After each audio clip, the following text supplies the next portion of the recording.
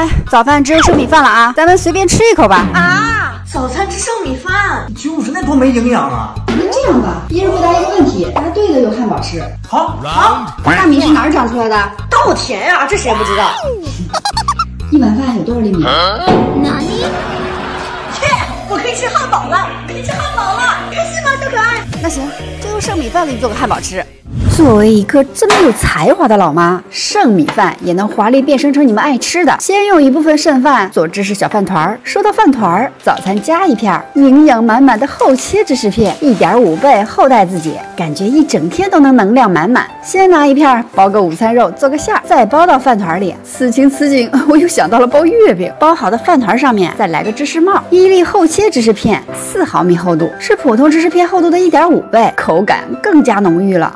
我总是忍不住会干吃一片，全都顶上小帽子的饭团，进个烤箱。营养早餐嘛，好戏在后头。这小子不是要吃汉堡吗？还有一部分剩饭做成安格斯米汉堡，真正好吃的安格斯。那牛肉饼必须得手打呀，调味的黑胡椒是必不可少的，再加颗蛋，顺一个方向搅到上劲，就开始摔打它。用力打个10来次吧，又解锁一个解压小妙招。煎就简单了，我这个肉馅有点瘦，所以加点黄油比较香。剩米饭加点海苔碎搅拌匀，再用零食盖子扣个圆来代替面包胚，然后顺序就是按照海绵宝宝的经典配方。烤好的芝士小饭团再稍微装饰一下，就是一份满分早餐啦。看这1粒厚切芝士片的用料，那也是甄选新西兰进口干酪，奶香纯正，而且有10倍牛奶钙含量，正好解决牛宝不爱喝牛奶的烦恼。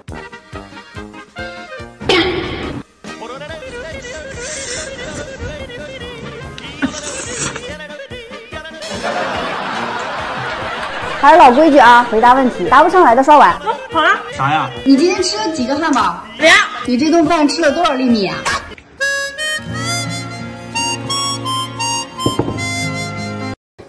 谁最后吃完谁刷碗啊？我吃完了。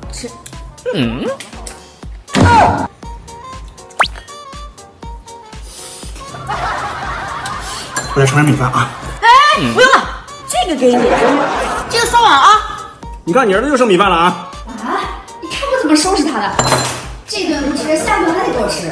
剩饭我有的是办法，最近被脆皮年糕刷屏了，看我给它做个剩饭版，不管用啥工具，搞成泥就行，再加点糯米粉才能更 Q 弹，加的量以活到不粘手为准，然后里里外外都抹上油，捏成自己喜欢的形状，就是米饭年糕的雏形啦。接着得把它们蒸熟，还好我有上能炖煮下能蒸烤的火星人集成灶，蒸好的这盘可以先煎着，省时又省力。这个集成灶的吸油烟能力有些强悍啊，这么近的距离愣是没感觉到半点油烟，年糕的两面煎到金黄，就已经看着很好吃的样子了，再刷上咱自制的甜辣酱，哇塞，没人能拒绝年糕食物吧。简直绝了！剩饭不够，锅里还有，再做个他爱吃的鲜贝，加点真虾才够鲜。鲜贝是膨化的，还需要加点米粉类，热水烫一下也揉成个团儿。其实有点像饼干的做法，擀成大概3毫米的片儿，再找个像鲜贝的模具抠出形，米饼的两面再蘸个芝士粉，就可以丢去烤箱了。我这个集成灶下面的烤箱也能根据喜好打扮成碗柜1平米满足厨房所需。每月5号逛逛京东，更多新品潮店，全场免息，一起唤醒你的生活。哎呀，这烤好的样子看着很不错呀。口感也是脆香脆香的，这孩子一定想不到这些好吃的是他的剩饭做的吧？今天还是谁后吃完谁刷碗啊？哇，有糍粑谁爱吃米饭呀？外面脆脆的，里面糯糯的，真好吃。还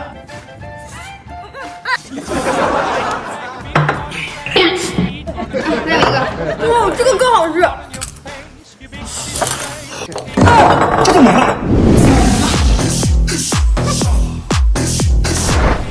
这剩饭不还是给我吃了？哪来的大米？家人送的。送的大米这米饭肯定不好吃，我得想想办法。其实大米能做的美食简直不要太多，生大米也不单单只能做米饭，泡散的大米打成米浆，能做很多好吃的。每次去港式餐厅，儿子必点肠粉，今天我也试试在家能不能做成。用米浆的汁儿来做肠粉，正好渣可以做年糕，一举两得。没有肠粉盘就用披萨盘吧，刷层油，1勺米浆，盖盖蒸1分钟。再放点调好的肉馅、虾仁、葱花，反正喜欢啥馅就放啥馅。再来1分钟就熟了，切断淋个烤肉酱汁儿，这不就跟茶餐厅的一样了吗？儿子的早餐又解锁一种新食物，刚才剩的米酱渣可以派上用场了，抓成团松可散，上锅蒸熟。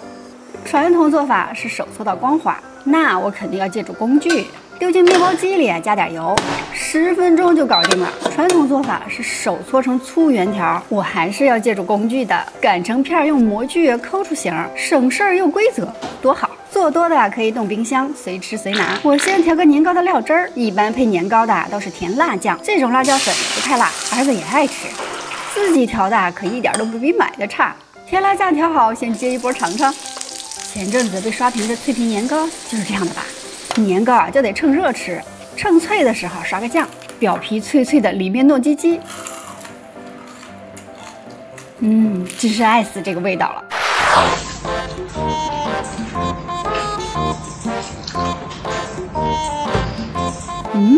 你们在等什么？等牛宝还是尴尬的小剧情？啥也没有。再见。